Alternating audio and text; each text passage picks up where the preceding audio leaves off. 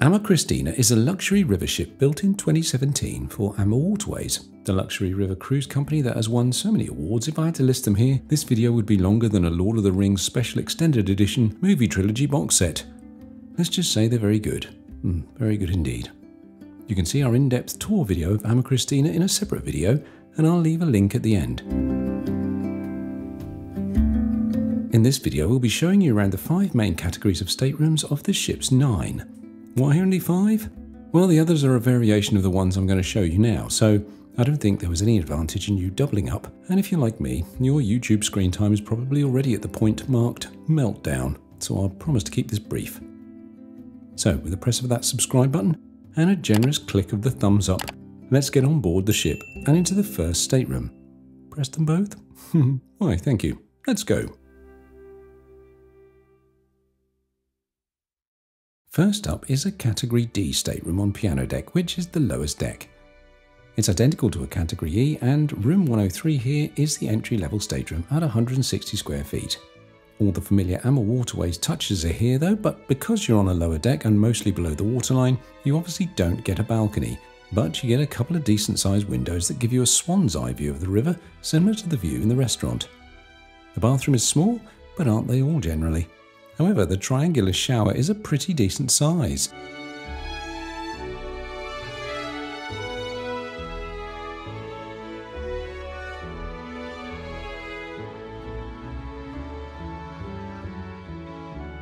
Up one deck to cello deck and Category CA is the next stateroom up in the series, and at 170 square feet includes a French balcony, because now you're on the lower of the 2 main accommodation decks. This is stateroom 231. The bathroom is the same as room 103 we just showed you. Also on cello deck is stateroom 211, the stateroom we stayed in for a whole week. It's a Category BB, and at 210 square feet we'd describe this accommodation as the mid-range type on AmaKristina. It's the first category to have both an outside balcony and an inside French balcony. 2 balconies.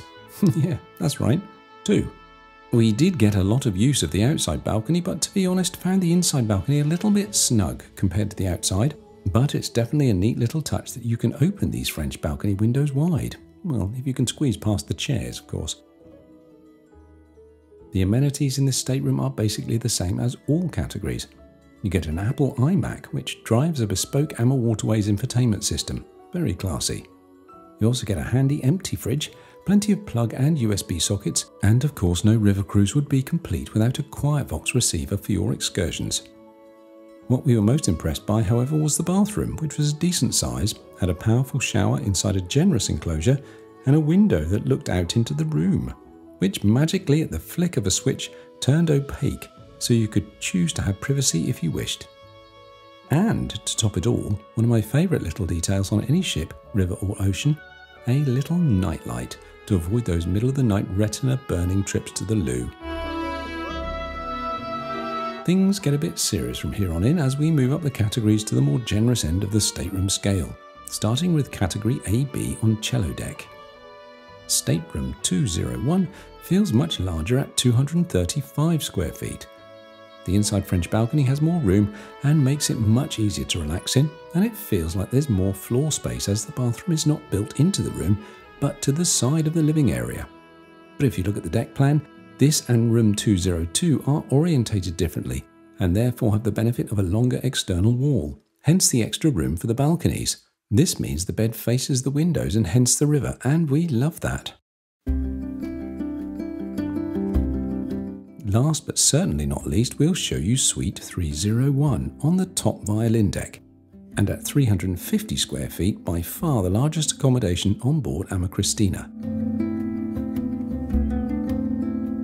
This is the only category where the bedroom is distinctly separated from the living area, but it's still open plan, which we prefer to 2 smaller rooms. The bed faces these beautiful French windows. Open them up in the morning and you'll not want to leave your bed. The bathroom is larger too, this time including a bath as well as a separate shower enclosure. This is top end, and of course it will cost you a pretty penny or 2, but if the suite life is your thing, this one does not disappoint.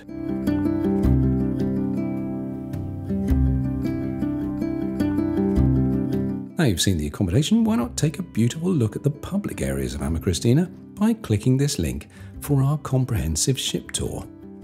Thank you.